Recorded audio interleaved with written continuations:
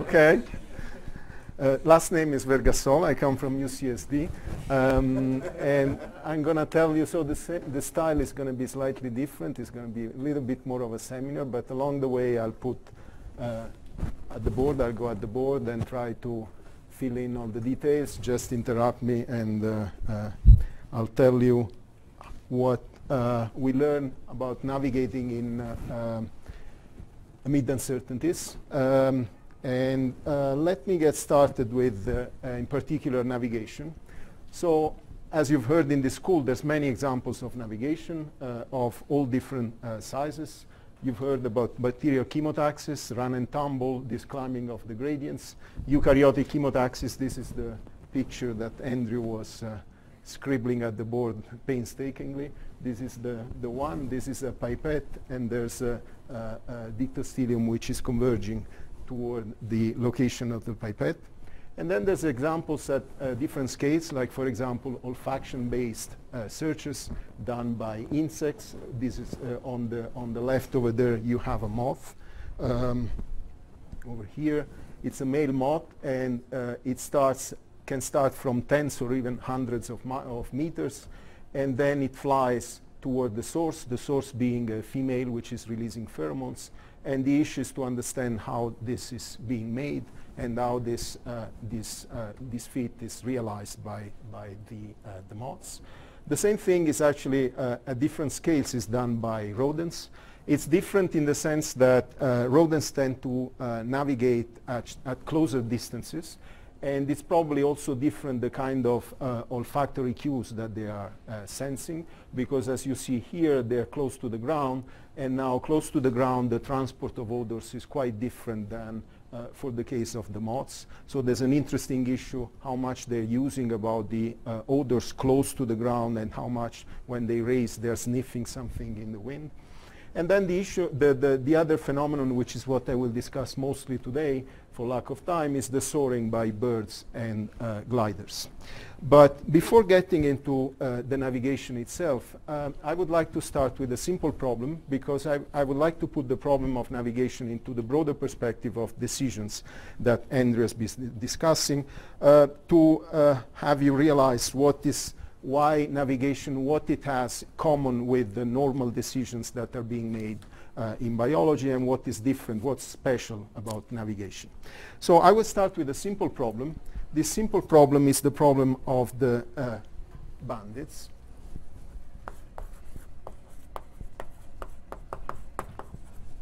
Multi-armed.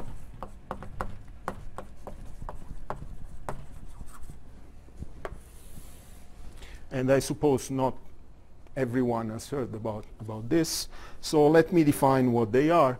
You have a bunch of slot machines. You have K slot machines.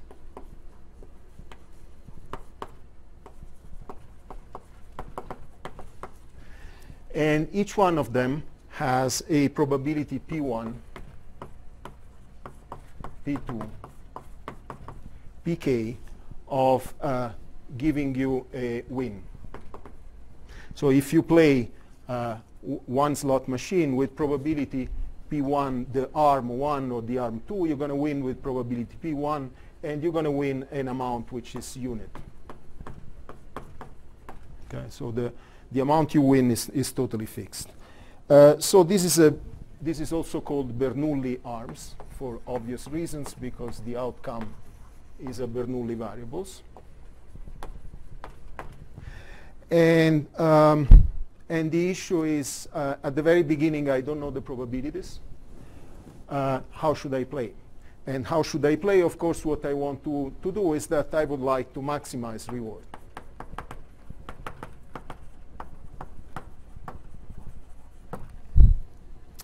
Maximize reward, or if you take, this is if you're an optimist. If you're a pessimist, then you say that you're going to minimize regret.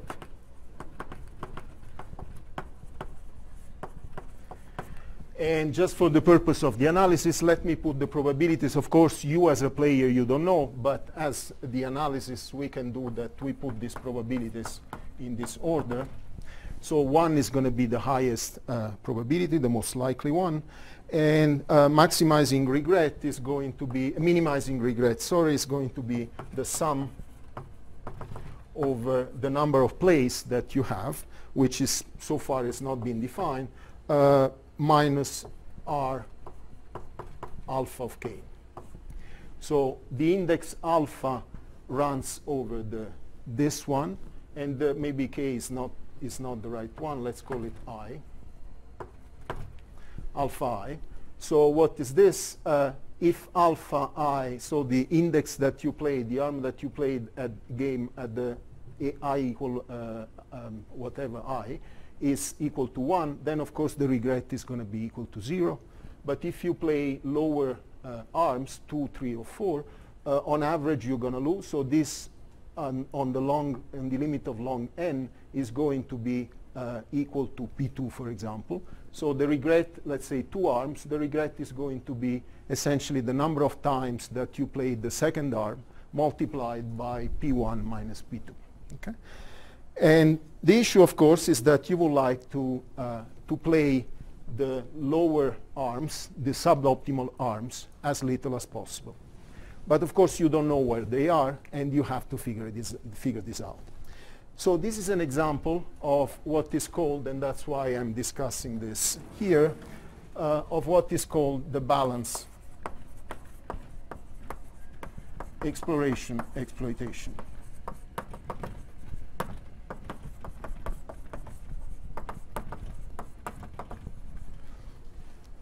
Which is important in all these problems because what these problems are about, well, you might try to be very greedy. So a very greedy attitude will be that, for example, you played a few times these arms, and there's one of them which is going to have the estimated probability of winning. So let's say that you played this one, you played n1 times, and W1 is going to be the number of wins, N2 the same thing, W2. So you can estimate the likelihood of this. Pi is going to be Ni over, no, it's going to be Wi over Ni. And pseudo counts, this is going to be, all this is going to be in the limit of n going to infinity. So pseudo counts, if you want to add them, they don't really matter. So if you're greedy, what are you going to do? Well, you're going to pick the I, the arm which has the highest estimated probability, and you're going to play that. So, okay, you're going to pick the R max. Yeah. Now, this, of course, would make sense if you knew exactly these probabilities, but you have to find them out. So the downside of this is that you might miss the opportunities, you might miss the best of them, and so eventually you're going to end up, you might end up playing with the suboptimal arm. And what is balance of exploration and exploitation is the fact that in order to discover what's the best arm, you have to explore. So you have to waste a little bit of this, you have to pay a little bit of regret in order not to pay a much worse regret on the long run. So this is what is called foreplanning.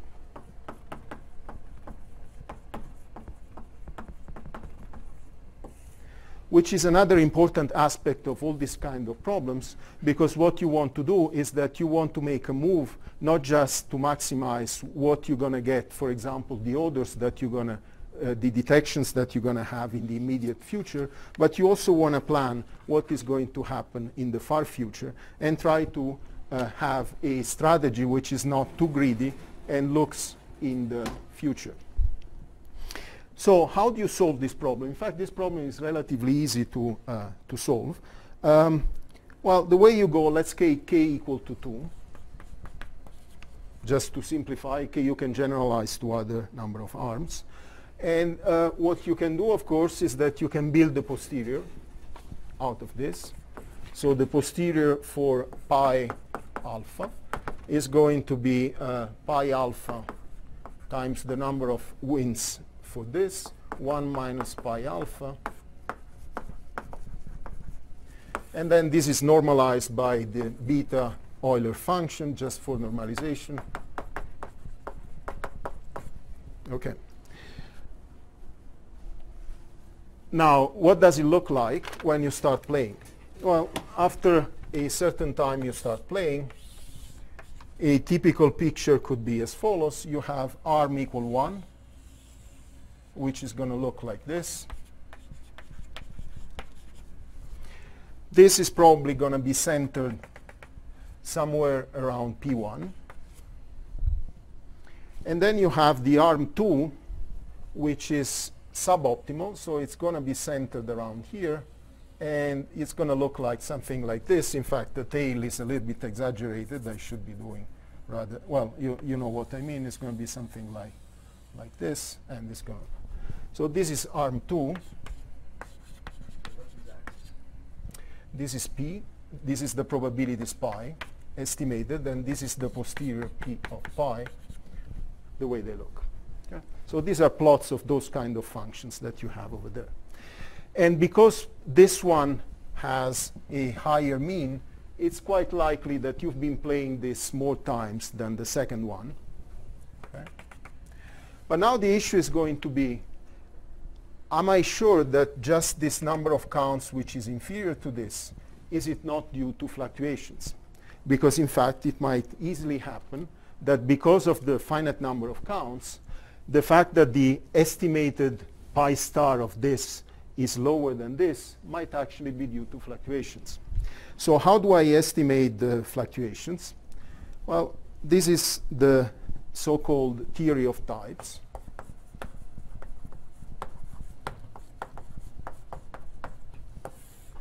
Which you can look at in Cover and Thomas, the book on information theory. And the probability that an estimated probability comes from a real probability P over n counts is the formula reads like this: D of pi star P, where this is the Kullback-Leibler,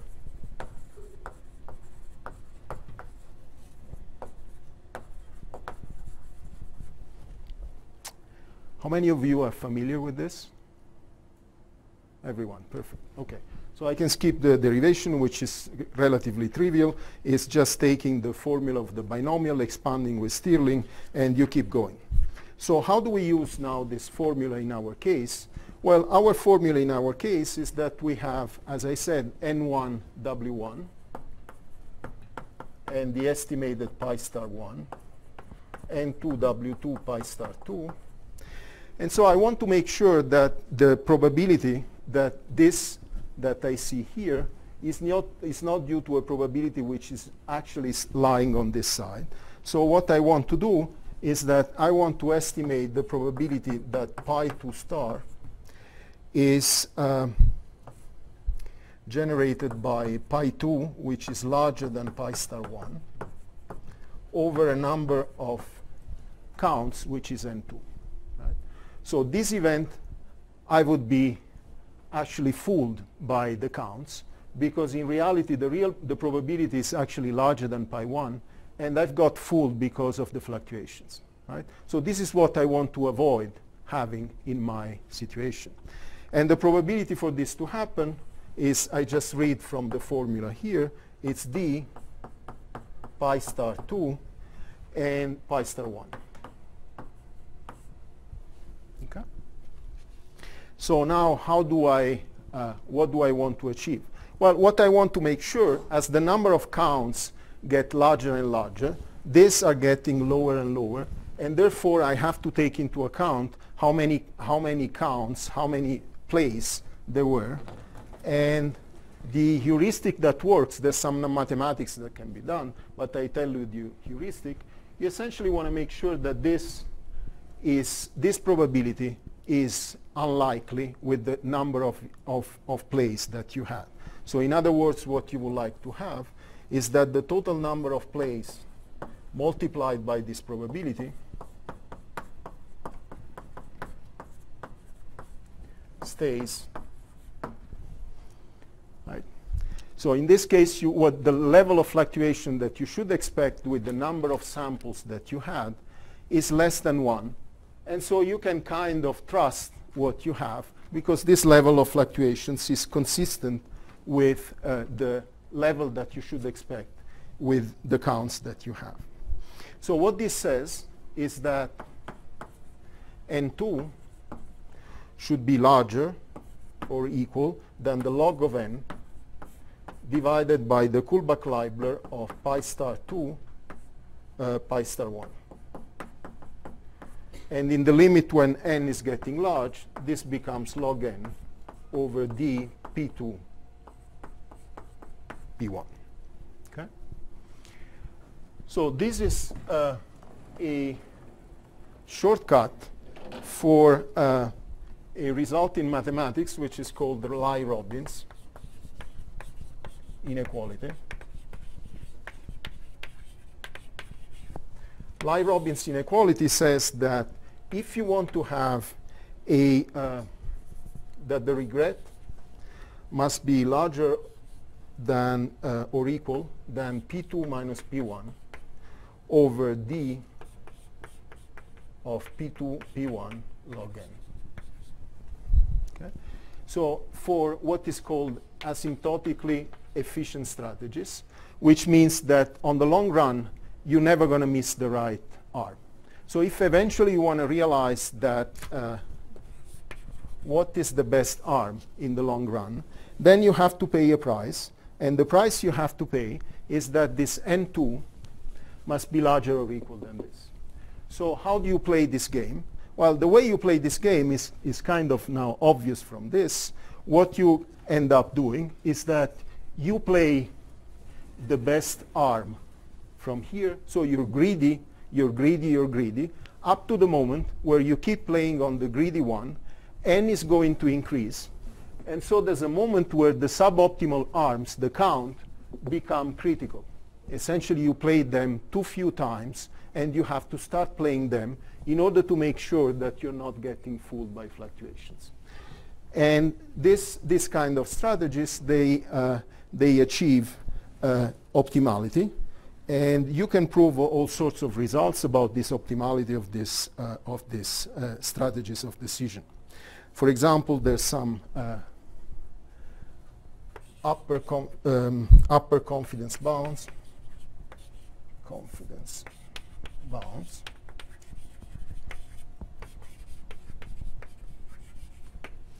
So these are strategies where you take this as the indicator and you add to this an index which measures the level of fluctuations. And then you decide based on this kind of index, which are kind of a form of free energy in the sense that they have this energy term and then they have the level of fluctuations, and you pick those that have the best indices. Yes? Can you say again what the strategy is? So the strategy is going to boil down to the following. Imagine you've played a certain number of times. So you have a situation where you have a best arm, let's say pi star 1. So you start by playing each arm? Well, each arm at the beginning, anyway, this is all asymptotic. So at the beginning, you populate all of this. You get to a finite number of plays. And you get to a situation where you played a certain number of times. You have some estimates of the pi's. Okay? So now you keep playing pi star 1, the best of them, until the number of counts, n2 is going to stay fixed. So there's a moment where you start increasing this, where n2 is going to become critical, and then you have to start playing n2. Okay? And this is the way it goes. And this is implementing this balance in an optimal way, actually, in that case. But qualitatively, this is implementing this balance of exploitation and exploration. Okay. So why this problem find it interesting? Because it's a very primitive and very simple form where you can actually control the results, where you can see this balance and how you should actually implement it. And it gives idea in general that being greedy is not the right thing to do. Now, sorry, Vergassola? Sure. Do people actually do this if you test this? So there's examples coming to biology. There's example of birds You give them a chance of eating from different sources, and what you do is that they actually implement a strategy which is very close to optimal. So they test from one, they test to the other, and then they start playing actually after a while with this kind of strategy. So it's another field where this kind of stuff has been used is in allocation of resources. Because of course you would like to find out how you should allocate some resources. This is like allocating where do you play your bandits. So in economy this is a very popular field, and I'm giving you the very simple version because other more complicated versions are these become functions of time. So now then you have to update continuously your probabilities, and then it becomes even more. Yes? So in all of the biological examples that I'm familiar with these systems, they are incredibly hard to actually implement, in the sense that what animals do depends on all sorts of things, right? It will depend on things like whether the food accumulates on each terminal, or whether how long it takes to run from one terminal to another, and things like that. So, like, to which extent one can actually say that animal is doing something, right, rather than the experiment was engineered to get the animal to do something. You cannot tell. The only statement which is being made is that this kind of stuff is giving you, so you can calculate and you can prove optimality. Okay? So this kind of arguments, they give you a bound on how well you can do something. And what is being found in some experiments is that you get very close to optimality. This doesn't say that the animals are implementing, for example, upper confidence bounds. This is not what is being said. But it's just being said that they're getting very close to the optimum. So if then you want to discover exactly what they're doing, you have to do much more work, not just observe. You should sample them. You should, for example, change the condition, which is something that, as far as I know, has not been done. Yes. Exactly the strategy again to switch? Like how often? So the strategy to switch, there's a number of strategies to switch. I'm giving you the qualitative, so the qualitative statement is that you should be doing this. These upper confidence bounds, what they do is that they build up an index which is based on pi star of I, and then they add the term, they subtract the term which is proportional to the uncertainty. And I don't want to get into too many details because you kind of can imagine what it is. Uncertainty is going to be how much I should diminish this because I've played few times. So it's going to be kind of the entropy of this, and it's going to be related to the number of counts. So the same value of pi star, if you played many times, the uncertainty is going to be lower. So this is going to be kind of the entropy of your distribution. Okay? There's other ways. That's not unique. For example, one thing that has been shown is that you can play the game. This game can be played, and this optimality can be achieved by using strategies where you try to acquire information, greedily acquire information on the probability of the best arm. So there's many ways you can achieve. The point is that the decision boundary should match that one. Okay? N2, when N2 is getting lower than log N over that, you should start playing the suboptimal arms. Okay? Other questions? Okay. Why am I telling you this? Well, the reason I'm telling you this is that this problem, as I said, contains two good ingredients of what navigation is about. But it's also good, to show you what it doesn't contain. So what it doesn't contain is, which are aspects that are very important for navigation. One point is the nature of the cost.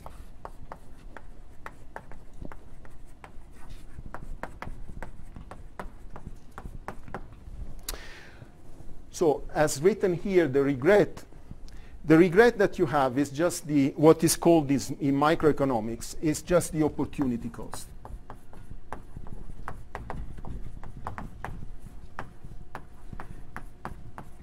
So the opportunity word is a fancy word for saying that if you do something, you cannot do something else.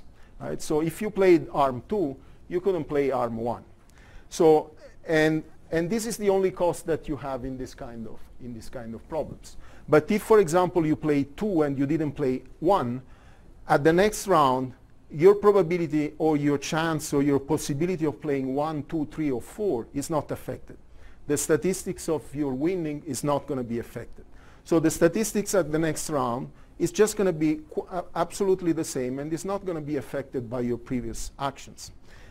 How you decide is going to be affected, but not the statistics. Now, in navigation, this is clearly not the case.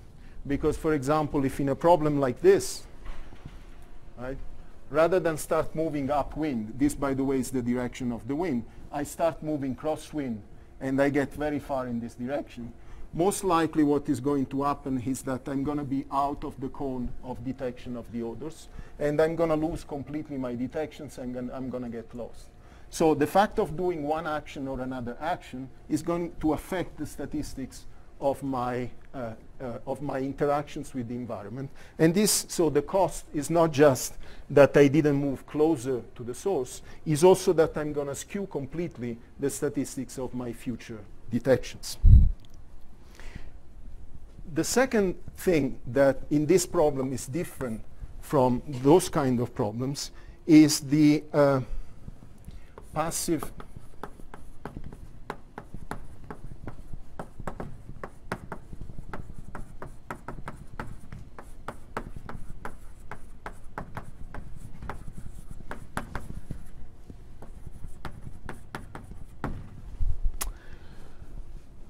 in this problem here, what we've done is that we are totally passive. So we are receiving the results, and the only thing we can do is that we decide at the next step what to do. But we have no way of affecting the statistics. We have no way of changing the statistics. There's not much we can do other than receiving the stream and playing accordingly. Now, this is very similar to the formulation of the problem that Andrew has been discussing, which is the formulation where you have the cell and the time is fixed. In the formulation of the problem that Andrew has been discussing of finding out what's the concentration, whether the concentration is above or below a certain threshold, what you do is that you fix time. Right? So your time is fixed. Therefore, what you have is that imagine you have a receptor, a single receptor, and you want to find out whether the concentration C is going to be less or equal than C star with a certain precision, let's say epsilon. So what you want to do is that you want to discover whether your real concentration is going to be above or below C star plus epsilon over 2 or C star minus epsilon over 2. Right? And what Andrew has been discussing is the case where you are considering the situation where the time is fixed, and you find the relation between T and epsilon. So now this is totally passive again, because you have the stream of data. You process the entire stream, because notice that what Berg and Purcell do is that they take the average over the entire process. So you are processing the entire set of data, but you're processing this in a passive way, in the sense that what you're doing is that you're waiting for the end, and then you're applying your favorite test. For example, it could be maximum likelihood. Now, this problem, even though this is not going to sell well in an audience of physicists, in fact, statisticians have thought at this before physicists, and they've come up with a better way of dealing with this, which is rather than being totally passive, you can actually deal with this problem in an interactive way. So what you do is that rather than waiting for a fixed amount of time, what you can do is that you can accumulate evidence. And if, for example, in a realization, it's quite obvious that your concentration is above this limit, you cut it short, right? Because you monitor and you can do this exactly in the same way by applying maximum likelihood methods. So the end result of this kind of analysis is that rather than you get the same scaling as the Berg and Purcell that you have, but the prefactors that appear here can be substantially lower. In particular, you can get easily factor 5 or 6, or in some other context, you can get even orders of magnitude. So why is this important? This is important because it's telling you that rather than being passive, you want actually to be interactive as much as possible. And now if we come to the role of navigation, navigation can, let's pick this problem, for example. You have a source of odors. You're sitting here. You're receiving one odor. And now you know that there's a female somewhere over here. And you want to get to the female in order to mate. By the way, these moths, they spend their last 2 days of life essentially doing that. So they're clearly under pressure, selective pressure. Now this is important because normally the animals, you don't know what they want to do. In the case of the moths, it's quite clear. Now you receive an odor, what should you do?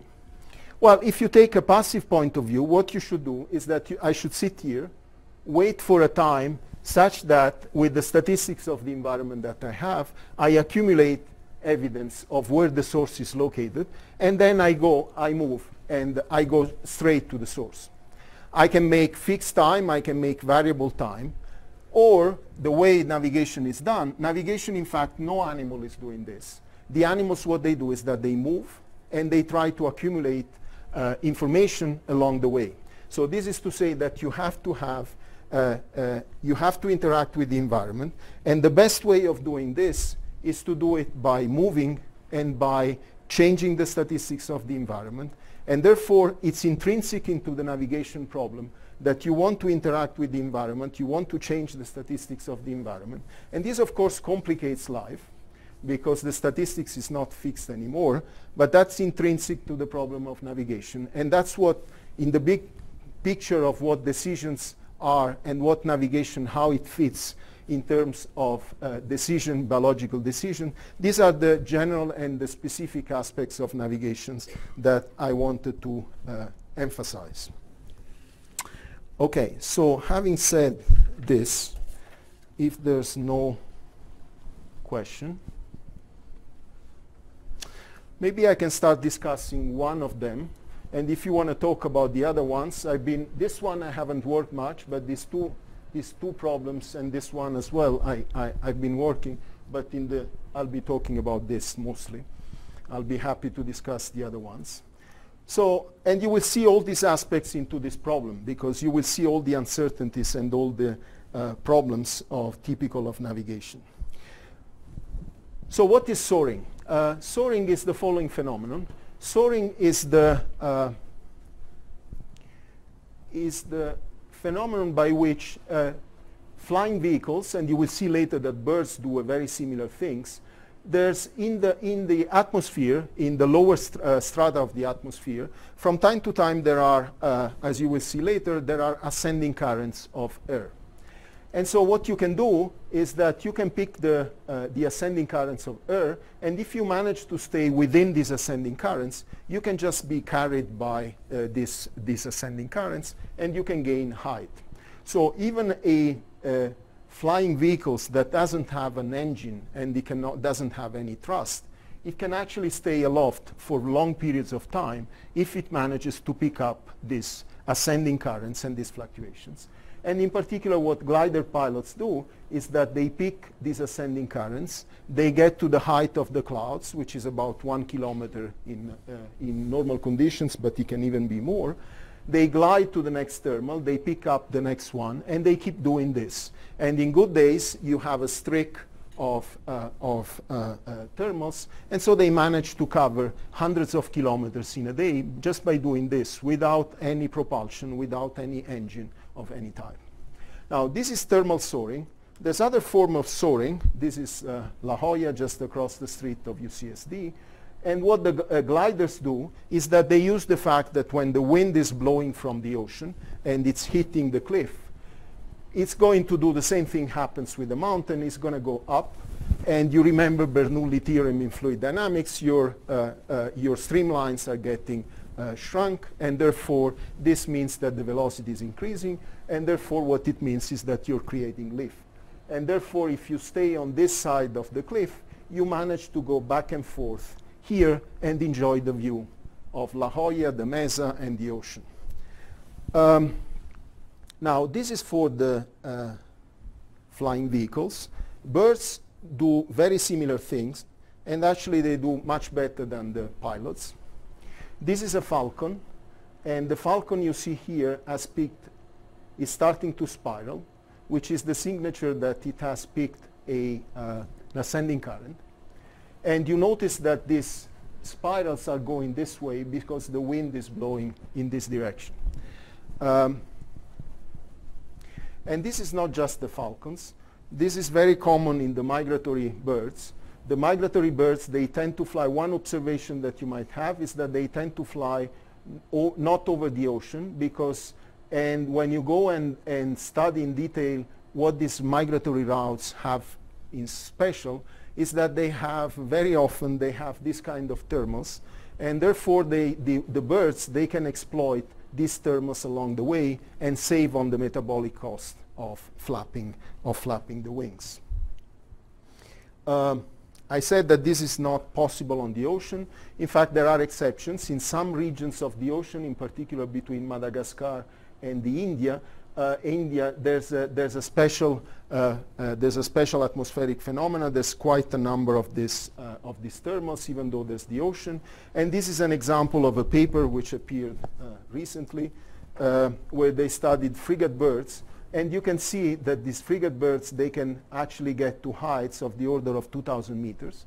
Once they get there, again, what they do is that they glide. They save on the metabolic cost of flapping the wings, and they can cover much longer distances at the same cost. Yes? What is the intuition for why there is no thermals above ocean generally? Right, because in order to have the, okay, so let's get to 101. Okay, let me get to this, and then I'll come back. Yes. So what's the basis of the thermals? The basis of the thermals, very simply, is that you heat the ground.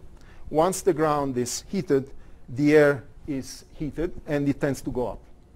So in order to have a thermal, what you want to have is that you want to have some ground where the heat is stored. And so typically, glider pilots, what they do is that they look at on the ground where there's dark spots, because dark spots are going to absorb energy. So typically, water is not good for storing this heat, and typically the atmosphere is warmer, and therefore you don't have typically thermal. That's a very special one. That region is very special because in principle it can happen. It's just that typically it's not the case. The ocean is not storing energy and then releasing. The ground has to be warmer than the upper air.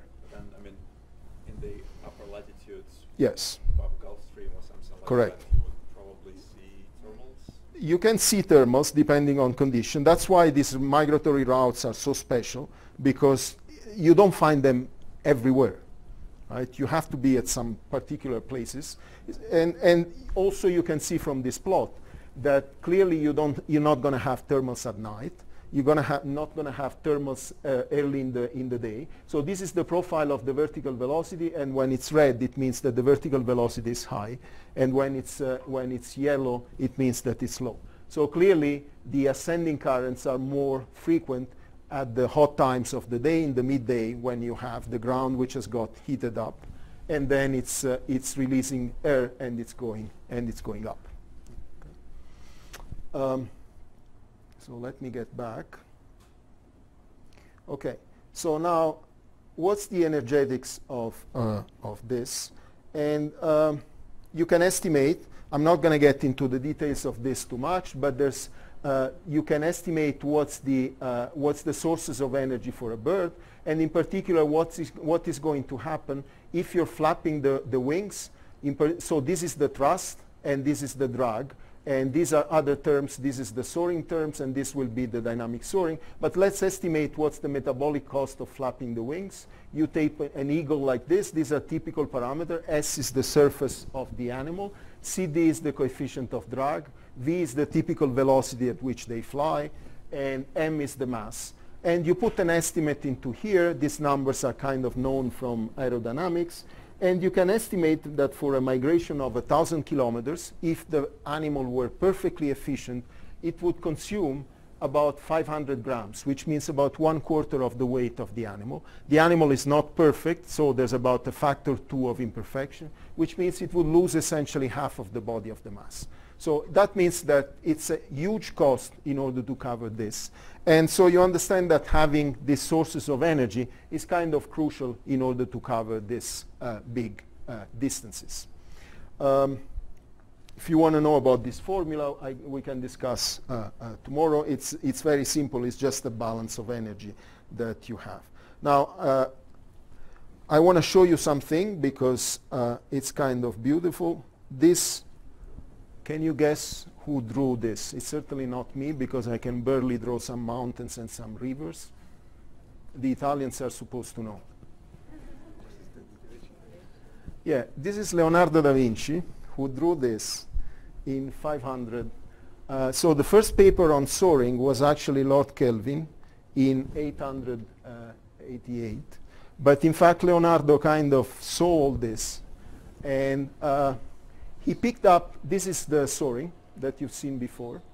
So you can see that it's very realistic. It's very similar to what you've seen for the Falcon. And this phenomenon here is what is called dynamic soaring. So this is what you see the albatrosses doing. When they go to in the ocean, they dive, and then they make this turn in this direction, and then they dive again, and they manage to fly over the ocean in this way. And this is called dynamic soaring.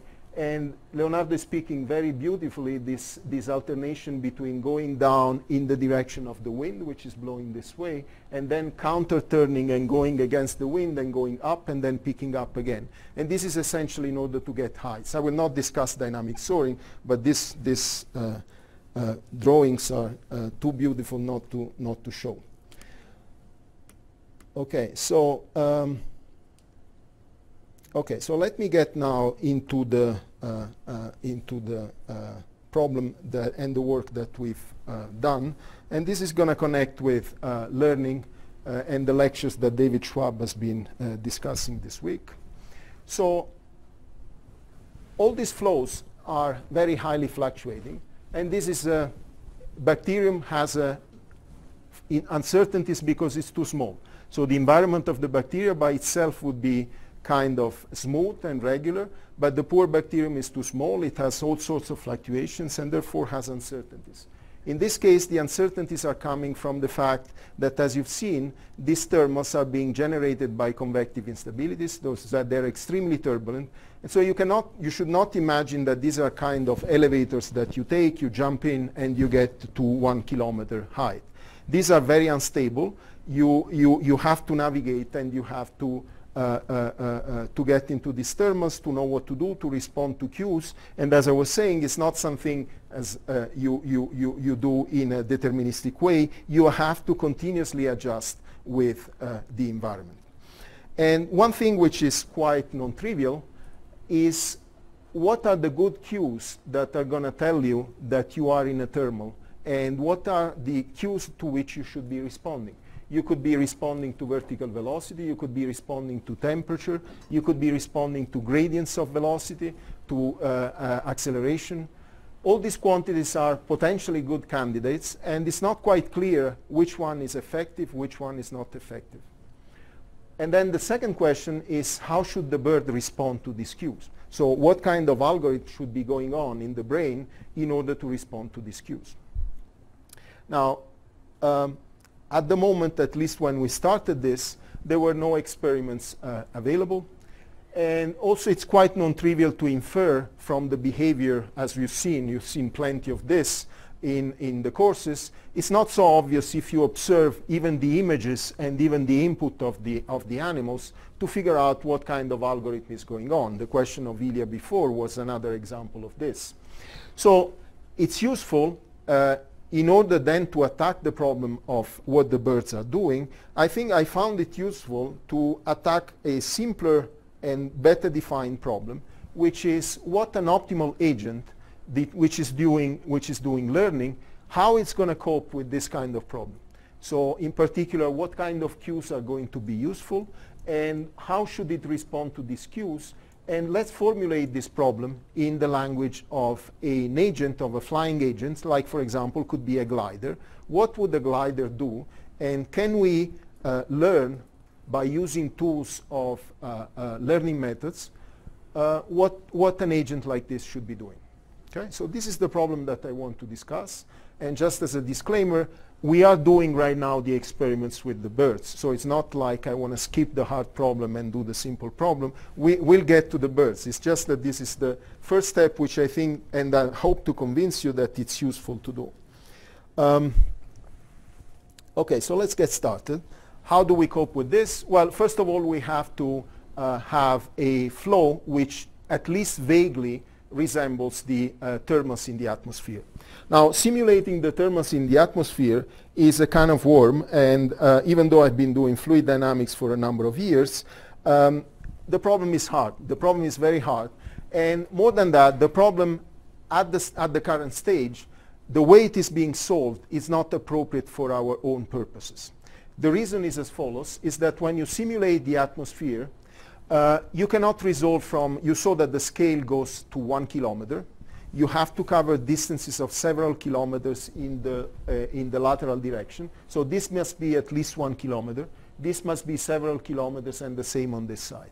Now, several kilometers, you should know that in the atmosphere, the Reynolds number is very high. Therefore, the dissipative scale is order millimeters. So you have to cover from kilometers to millimeters. This is simply impossible. So what people do is that they use tools and methods like, for example, large eddy simulation, which means that they take the energy at the small scales and they take this energy out. That means essentially that they're smoothing out the field over a certain length scale. This length scale in the current simulations, the best that one can possibly do, are of the order of 50 meters. Okay? Now, the animal is flying and responding likely over time scales of the order of fractions of seconds or second, and is flying at 10 meters per second. Therefore, the cues that the animal is sensing are on the scales of meters and on time scales that are absolutely not resolved by this kind of simulations. So even though these are more realistic, for the purpose of the flying that we want to address, these are not viable. So the way we took the problem then is that we are not, anyway we have to do the experiment at the end. So let's take an example where we can simulate things and get something which is at least qualitatively similar to what we want to explain. And so what we want to explain is to have some thermals. Therefore, we picked up another example of fluid dynamics flow, which is called the convective flow. Essentially what you have, it's a model where you hit the ground, you cool the upper part. It's like a boiling pot. And this is called Rayleigh-Benard convection. And Rayleigh-Benard convection is these equations that you recognize as being Navier-Stokes with an additional term, which is the buoyancy term. This is describing the fact that hot air weights differently from cold air. So this is the term which is producing the fact that you create these ascending currents of hot air. And then you have the transport of temperature, which is this one here. Temperature is being advected by the velocity here, and it's getting diffused by a term which is small because the equivalent of the Prandtl number is large. So these are the flows initially that we generate. And then, as you will see, we'll get into the real experiments. We'll go into the atmosphere with the insight that we're going to gain from this. OK, so these are the flows. Now let's get an agent. So what should we do with the agent? Well, the agent must respect the laws of aerodynamics. And the laws of aerodynamics are pretty tough. The laws of aerodynamics are tough in the sense that there's no miracle. If you want to fly without a thrust, you have to lose height, because the only way you can propel yourself is by gravitational energy. So if you want to have kinetic energy, you have to lose on the gravitational part. So there's no miracle. And in particular, you can what is being plotted is the sink rate, so how much you're going to go down, versus the airspeed, so the longitudinal velocity that you have. And the typical plots are this way. So they go up and then they sink on this side. Where you want to go very fast, then you lose a lot of height. There's an optimal angle, which is this one here, where you have the best ratio. This is the best glide angle. So if you want to flap your wings and you want to go as much as possible at the maximum velocity per meter lost, this is the best angle that you can possibly choose. And this is typically the angle which is getting picked by the animals when they're going from one thermal to another thermal. This is the angle at which they fly. But this is telling you how much you change the velocity and the vertical one as a function of your inclination, your angle of attack. Now, typical numbers, just to give you an idea, a Swift is too small and too little, but it has a ratio 12 to 1, which means it can fly 12 meters losing 1. Hang glider, 15 to 1. The frigate bird that I was mentioning before is 20 to 1. And actually the planes that are, the sailplanes that are getting sold these days, they have a fantastic ratio of 40 to 1. Okay? Vultures are somewhere in between 20 and 40. So this is just another way of plotting the same thing, and you see that all the, it depends on the animal. I don't know why they did male condor and female condor. But they did both. But they pretty much look similar, with the peak and the best angle, which is done this way. And this is just another way of plotting the same thing and giving you the information on how much you sink if you want to go certain number of meters horizontally. Yes. Is it just the wings and the weight and everything that controls the different ratios? So this ratio, they depend on it's the lift. So it's how much lift you get. If your plane, it's the same thing as a plane. The plane has actually very similar things. And by the way, this one here, this angle here is the stalling angle. So this is the angle at which your plane is going to become too steep, and therefore this is going to create that you lose lift, and you better not be in a plane which is going in this one, because as you can see, the lift is totally lost. Okay? So how these curves, where do they come about? Essentially because depending on how much you incline your plane, like this, the lift, so the velocity of the air which is flowing below and the velocity of the air which is flowing above, they differ depending on your angle, and the two combine the two. This is what creates lift. So depending on the angle of attack, you have different curves. And what happens here is that it's too steep. So it's essentially hitting like this, there's recirculation around, and you lose the lift. Other questions? Okay, so now the question is this. So now we've defined the problem. We have an agent which respects this rule. We put this agent into these flows. And the beauty of this is that, contrary to real life, we have plenty of ensemble of realizations of this flow. So we can try different things. And in particular, we can try and come up with different sensory motor cues, which means let's try the temperature, let's try the velocity, let's try the acceleration. We can try many of them and see which one is effective.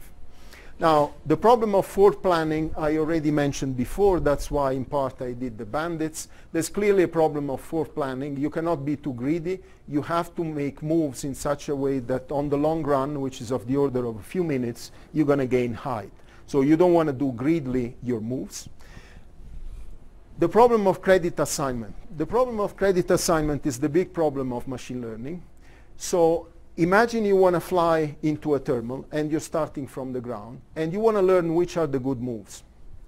Now, the good moves at the end of the episode, which is going to be a few minutes, you're going to measure the height that you gain. But you're not going to know exactly which were the good moves along the way that made you gain the height at the end of the episode. So the so-called problem of credit assignment is to know exactly which are the moves that made you have a good episode rather than a bad episode. And this is the big problem and the problem of back propagation that David Schwab was discussing. That's the main problem that you have to face in machine learning, in particular in the cases where you have episodic gains where the reward is going to be given just at the end of the episode. So how do you cope with this problem? And here comes reinforcement learning.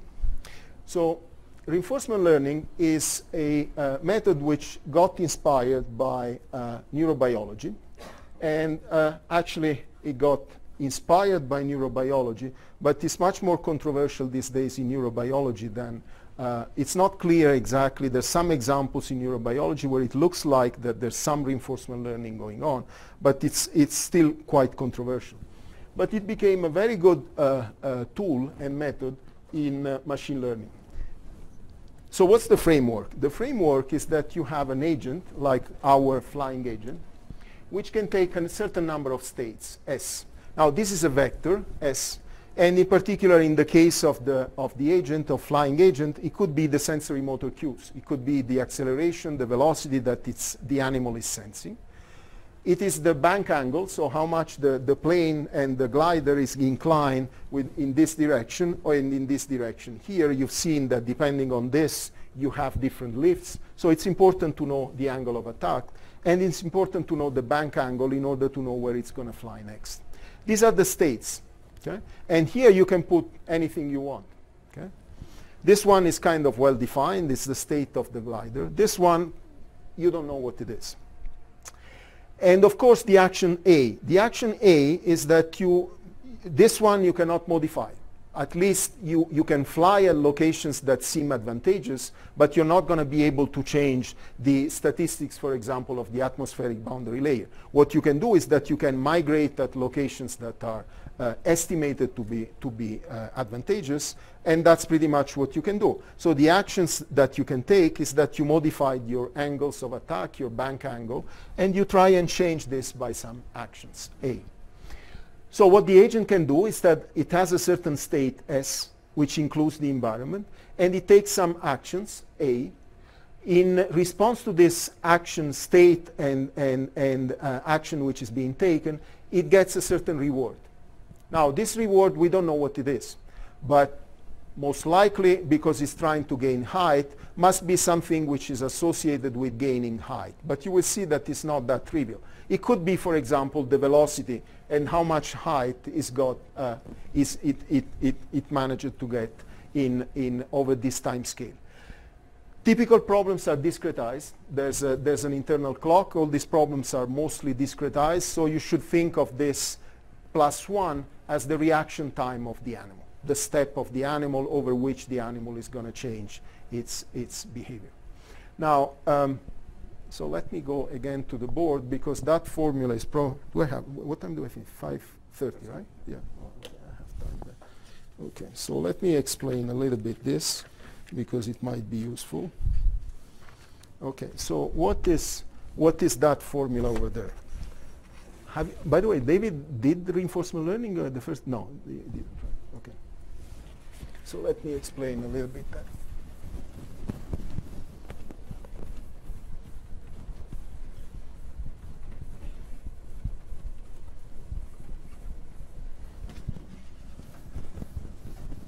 And if you want to read more, I'm going to be short, but if you want to read more, there's a book online which is by Sutton and Bartow, which are the two people who proposed the temporal difference algorithm, which is the basis of reinforcement learning. It's available online, so you can read it.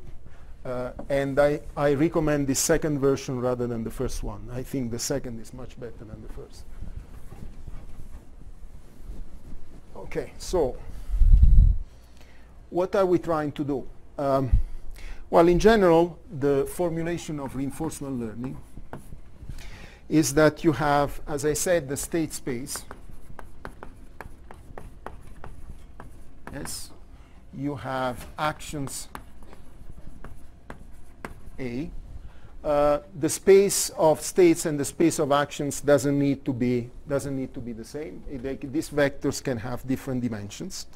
And what we are trying to do, typically, one typical formulation is that we are trying to maximize the discounted cumulative reward. So there's a reward function, which is R, let's say SIAJ. So this is the reward that you get if you are in a state SI and you take the action AJ. Okay? And what you're trying to do is that typically you're trying to maximize the cumulative reward. You start at a certain location as, let's say, as S0. This is your initial state. And you're trying to maximize the discounted cumulative reward, which is the following object,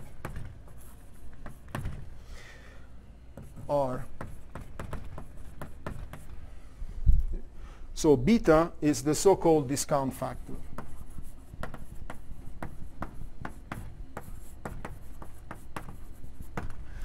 So how should you think of the discount factor? Well, this is kind of a greedy term. It's giving you an idea of what is the time scale that you're interested in.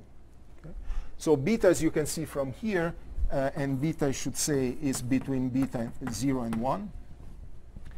This is telling you how much you care about the future and what's the typical horizon over which you're doing your process. So if beta is very small, this factor is going to dump you immediately. It means that you're extremely greedy, you're extremely short-sighted. You want to get something at the next time step. If beta goes to 1, it means that it doesn't really matter when you're going to get stuff. Your horizon is getting infinite.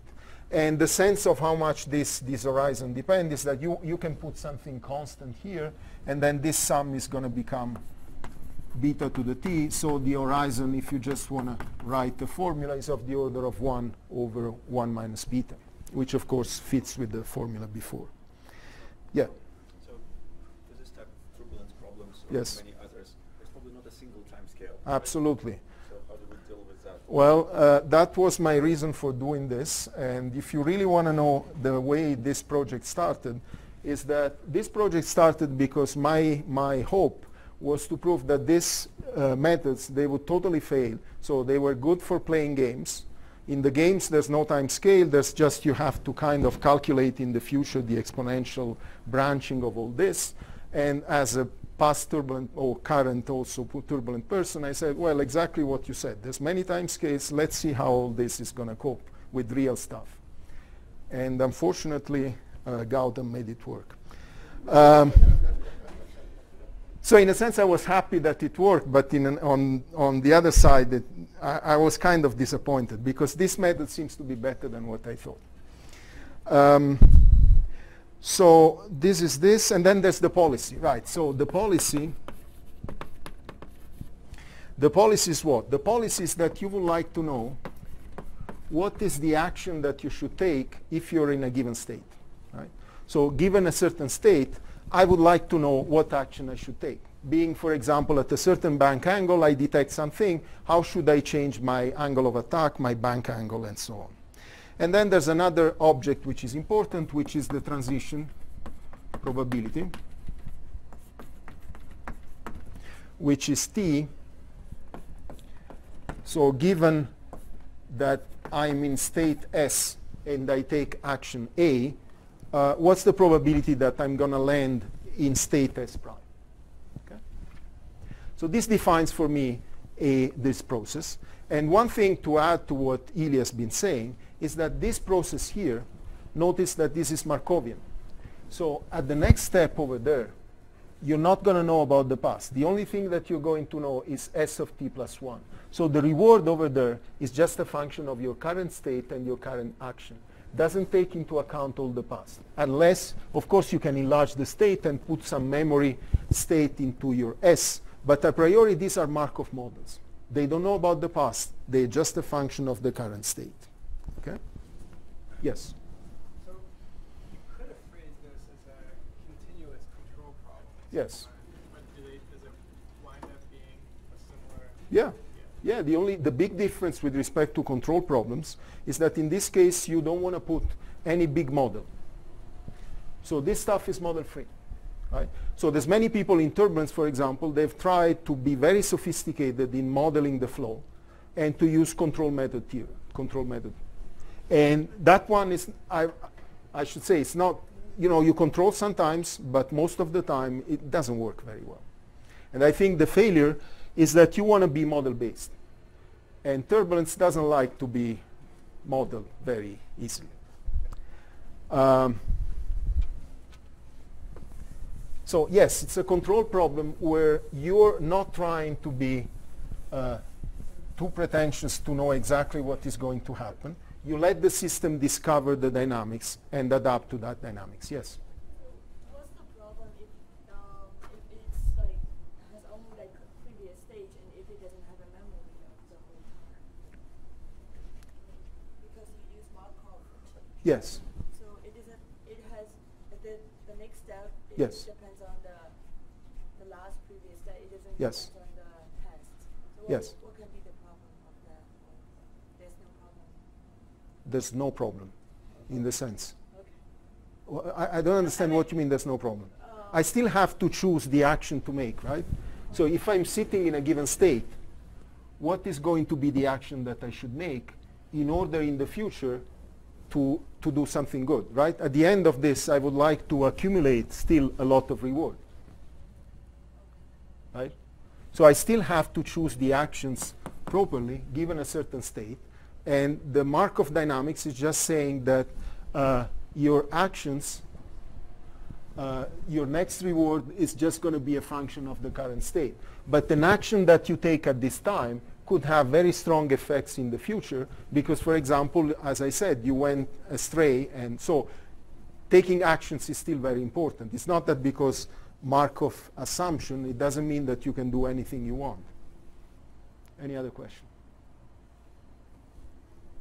Okay, so given all this, there's one important equation which is written, which is the following one, that the cumulative, given a policy pi that you choose, pick the one you want, and given a certain state s of t, what will be the future reward? Well, it will be r of t plus 1.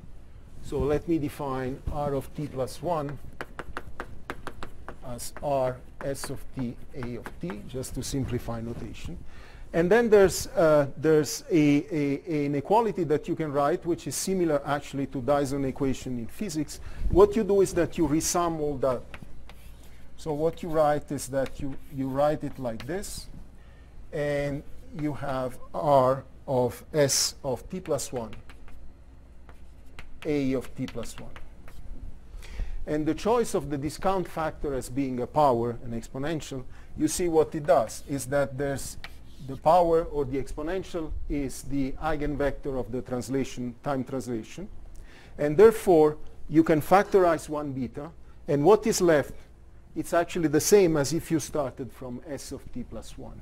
Therefore, what you have, it's a recurrent equation, which is this, which is beta c of pi s of t plus 1. Okay. This is still not obvious to solve because these are big vectors. Therefore, you should populate all this by this cumulative value. And this knows about the future. But now you have a recurrent equation like this. And what you can do is that you would like to, this quantity here, the expected value is called the value function. So this is the expected value of the cumulative pi under the starting from state s and value pi. Okay? This is called the value under policy pi. Well, that all this could be stochastic. Right, all these matrices here, this could be probabilities, this could be probability. So in general, these are probabilities. This process is not deterministic. And they could be probabilistic as well. Yes, they could. Most of the time they're not, but they could. But they could also be time averages, right? Yes, absolutely. Yes. Yeah. So this includes all the sources of stochasticity that you might have in your own process. And what you do is that this is under policy pi. And of course, what you would like to do is that you would like to pick the best policy. Right? So you would like to pick pi star, which gives you the maximum over pi of v pi of s. Okay? And if you pick the policy pi star, which is the optimal for all s, This is called the optimal policy.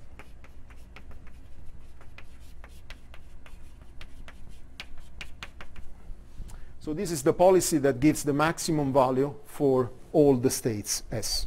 And this is the holy grail of the whole thing. This is the dream that you get out of this without having any model, coming up with a policy like this.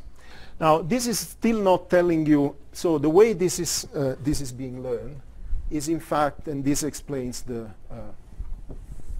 formulas that you see over there.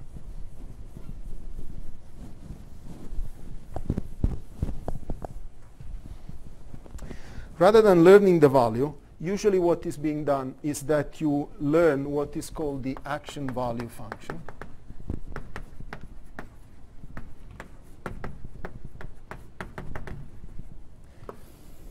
So the action value function is Q of S and A. So you don't just count the value of a given state. You count the value of a given state and a given action in that state. Okay? So that contains more information because it gives you not just the state, it gives you in a state what are the actions. And what's the equation for this quantity here? Well, the equation for this quantity is this.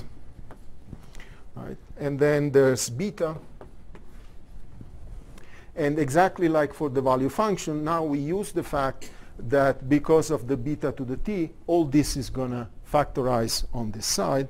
And therefore, what we get is that we get a sum over future state and future actions of the transition S prime, A, and S. Then the transition, yes, this, and then Q. Okay. So this is just saying this is the short-term reward. Then I transition, I take an action here, AS, which is both are parameters. So I'm going to transition to a new state S prime. In the new state S prime, I can take actions A prime with this policy here. I have to sum over all of them. And all the future, it gets condensed into here, exactly as the value was into this one here, the cumulative value. Okay? So these are the formulas that you have here.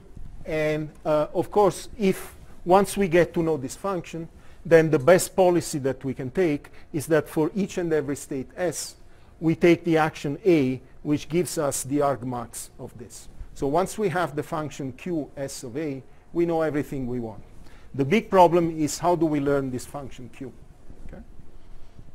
And yes? But here your rewards are not being discounted anymore. Say it again? Your rewards here are not being discounted. Oh, they are discounted because there's this factor beta again. So this is exactly like this, right? They're still discounted here. But there was a time dependence in this particular case, but not Oh, yeah, because I said this one I parameterize by S prime, A prime. So this would be S prime. This is the state at time t plus 1. And since I'm summing over all of them, I'm dropping the t plus 1, and I'm calling it S prime. Here, I was just still keeping the sum in here. Any other question? Okay, how is the learning getting done? Well, the way it's getting done is you'd be surprised by how trivial it is. So what you do is that you, if you were to do Monte Carlo, what would you do? Well, you would start from a given state, you would do some episodes, and you would see how, at the end, doing a certain policy pi, which is called policy evaluation, how much this policy, how good it is. And particular, I would start with a given state S, I would take an action A, I would run my episode, and I would see how it performs under that policy and that A. And I would update my value Q. This is the way I would do Monte Carlo. And then I run, and I get to a certain action value state. Now, this is extremely time-consuming, and it would require a huge amount of statistics. The insight which was got by Sutton and Bartow in different, I mean, there's different proposition and different proposals, but the essence of the algorithm is the following, is that rather than doing like in Monte Carlo, that I do an entire episode, let's update on the fly as we are doing things. We update all the action and values along the way. So we don't wait for the full episode, we update continuously. And the way we update is as follows. We take along the episode, we take the value that we encounter along the way, and we update them by this prescription. So what is this prescription? That's why it's called temporal difference. Now, if this had converged, this is called the learning parameter here. Now, if this whole procedure had converged, when I take R plus beta, the new state, I should have that this is equal to this. So the difference between the expected value and the value that I really take, that I really obtain, and the expected value, this is telling me how much have not converged. So I update my current state by a fraction eta, which is the learning parameter, of the difference between what I expect and what I got. And this is the way you update. And along the way, what you do is that, of course, you're not greedy from the very beginning, as in all the simulations of this type. So you have some temperature tau, and you pick a policy which is the exponential, a Gibbs function like this. And of course, you cool your system as the learning proceeds. And this is what it is, nothing more. Okay? And this is the reason why I thought that would fail. Okay, so let me skip this. We can get to this. The choice of the reward, we'll get back if you want, but let's see the results. So you apply what I told you, and for reasons that I can explain in the question later on if you want, the reward is the vertical acceleration. Okay? Take it empirical. At the end, after trying, yes? Your Q function is a neural network. Okay, good. So we try different things, and you will be disappointed. As physicists, we try to be as simple as possible. So by the end of all this, the states are a lookup table. Okay? So at the end, we tried, so this is a shallow learning, as shallow as you can get. At the end, we realized that we could do everything with the lookup table. Yes? Would the previous procedure suffer from some kind of a horizon effect? As what? Some kind of a horizon effect? I mean, we're looking Yes, yeah, sure. There's the problem of credit assignment, and then the beta is set in such a way that, so the beta is set in such a way that it's the typical time that it takes to go from, let's say, 100 meters to 1,000 meters. So beta is set by that 1 over 1 minus beta. That sets beta to be such that that horizon is of the order of 5 or 6 minutes. Yeah.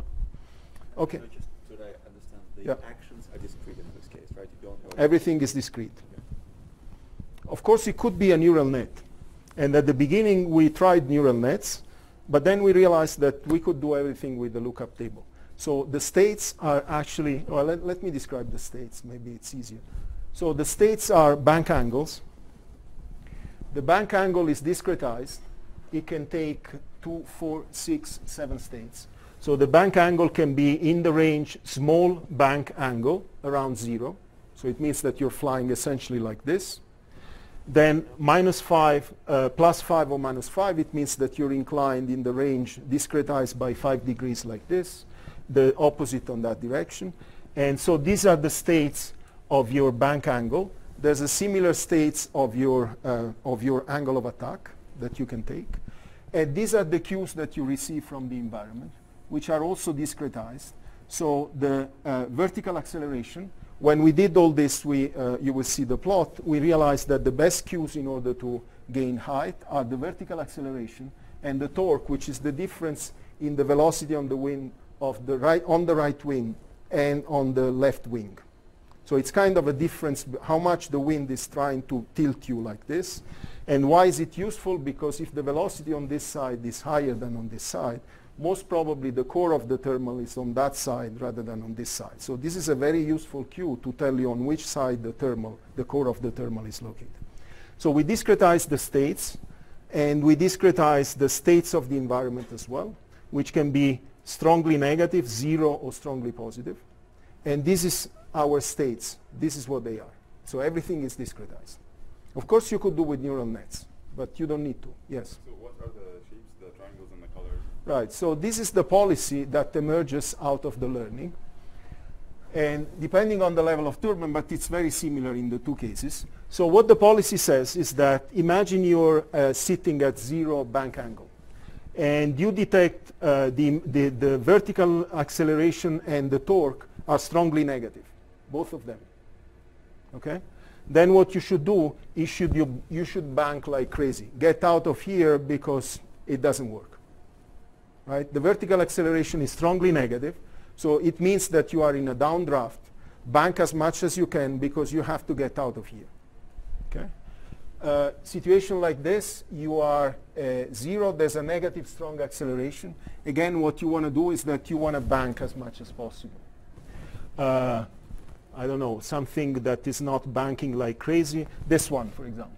This means that if you're here, you wanna stay in with the bank angle because this starts to be positive. The vertical acceleration is strongly positive. So you want to fly and stay within that region. This is the way you fly. This is what is getting implemented and the way the policy emerges. There was another question, yes? Maybe I missed it, so how is the setup of the system? So, is there a finite height, or what happens if they... So you can go as high as you want, but in fact, in practice, because you put this limit of a few minutes over there, because the velocity is finite, you're not going to get to 6 kilometers. You're going to get to a few hundred meters. They're also not falling in the ground. They could fall on the ground. That's part of the learning. And by the way, when we did the experiment, we broke like four or five planes. So it happens. It definitely happens. Okay, so I told you more or less this. I mean, the way the trajectories look like, this is before the learning. So it's starting here and it's sinking. And this is the way the flight looks like at the end of the learning.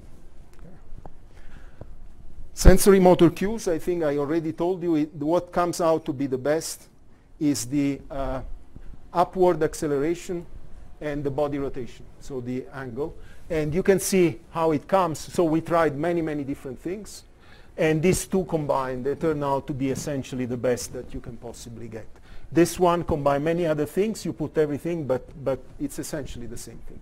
So that's the way we figured out that vertical acceleration and torque are the best that you can possibly have. Okay, so now birds measure this quantity. This is ongoing work. I can tell you a little bit by the end. The question that we could address is whether or not this still works in the field, because the turbulent flow was Rayleigh-Benard convection. We were doing thermals in a pot rather than in the atmosphere. So the way we purchase the gliders, which is a 2-meter wingspan. So it's a little one compared to the planes that I mentioned before with the glide ratio 40:1. This is clearly not in that class, but it costs much less. There's a controller here, which I don't get into the details, but it's essentially allowing you to implement the strategy, meaning that it tells the glider which bank angle it should take, which pitch it should take, and it controls. And this plot is just to tell you that the controller is working fine whenever what you want to achieve is what you observe. So you have sensors that can sense Yes, everything that absolutely, yes. So, and to tell you, for example, if we hadn't done the simulation, we wouldn't know what kind of sensors to put. So we put the sensors, we put the GPS to get the acceleration, and we put a wind sensor in order to get the difference. And we extract, still, the problem is not completely obvious. Then we drove to Poway, which is 20-30 kilometers east of San Diego. This is Jerome working very hard looking at the glider. And you leave the glider, so the glider still has an engine which is getting used to take off. It gets to 100 meters, and then you turn off the engine, and then it flies. It flies without thrust. The engine is also useful to call it back, because sometimes, because this is working well, it can fly actually for 45 minutes. And after 45 minutes of a good day, it can get 2 kilometers away. So there's a radio control, and you call it back. So the engine is useful in that as well. So how do you measure vertical acceleration? Well, there's a GPS which is going to give you the velocity to the ground. And in order to get the velocity of the wind, you have to subtract the velocity of the glider itself. Here it's more complicated than what it looks because the aerodynamics can have all sorts of effects. In a plane, for example, you have these effects sometimes, I'm sure you've experienced, that you seem to be going up and down, up and down. This is called the phugoid effect. And these phugoid effects are usually not dangerous because the plane is flying very fast. But the period is of the order of the frequency is g over v. In our plane, which is flying meters per second, this is of the order of hertz. So these are order seconds. So you have to be careful in subtracting all this stuff. That's where the work is, and it's non-trivial. I'm making the story much easier than what it is. Same thing on the vertical velocity gradients. You have to pick up the small differences. So speaking of the gradients to be measured, this is one other instance where it was the whole problem was to extract the small effects out of big numbers. And by the end of all this, so this is what the glider does. And it's good that you don't see it because it means that it went very far, but it's here, over here. And it's been flying for about 20 minutes. So it's again, it learned to fly in the field.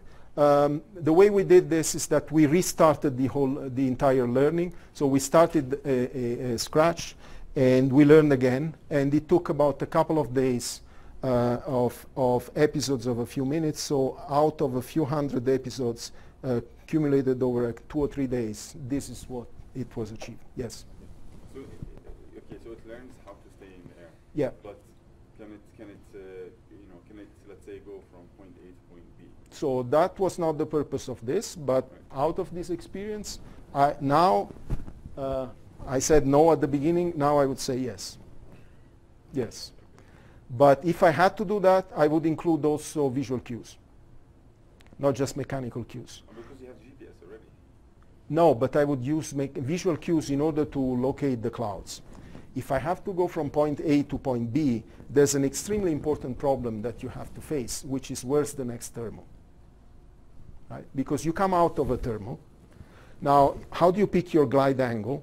What you would like to do, unless you want to crash on the ground, is that you should be careful the way you glide. Because depending on the distance to the next thermal, you might be more or less conservative. If the next thermal is close, then you can sink.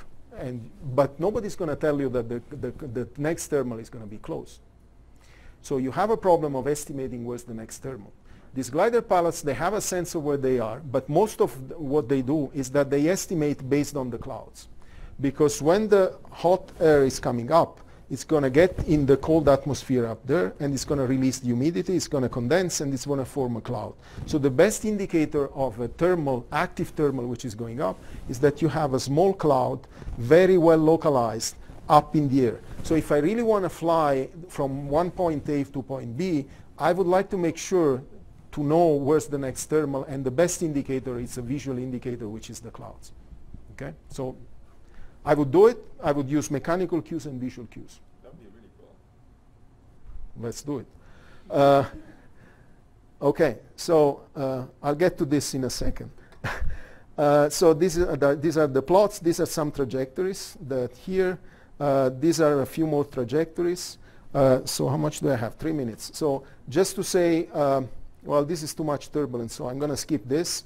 Just to say that we can estimate, one problem is, can we really estimate the torque, for example? How much is the signal-to-noise ratio of the torque? How much is the signal-to-noise ratio of the acceleration?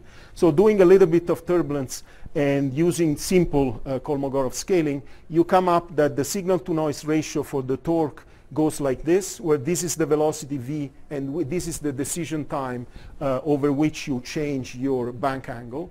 And this is the ratio for the acceleration. So these are what the plots look like.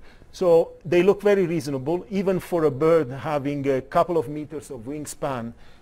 It's not easy to measure the torque, but there's a signal-to-noise ratio of about 4. So it should be doable even for a bird of a couple of a couple of meters, that's certainly doable. So the plan is on the glider side, it would be to do what I just said. On the bird side is to put the kind of instrumentation that was put on the glider, to put on the back of a bird, to have the signals coming out and to see the actions of the bird in response to these signals and try and figure out what they do. And if you want to know more, these are the papers. And I'm going to go back to Europe in the fall. So there's a position available in case you're interested. Just send me an email, or that's the announcement. Thanks.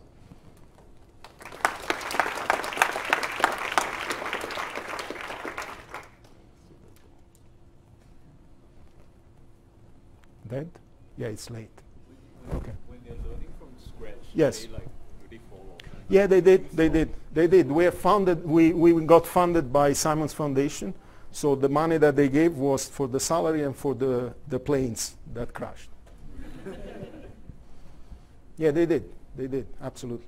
Because sometimes, we try to switch on the engine when it's going down, but sometimes it just fell. So that's how you try to save money. Yeah, but we were not that successful. We broke a few of them, yes. We tried. We actually didn't break as many as I thought. Okay. Thank you.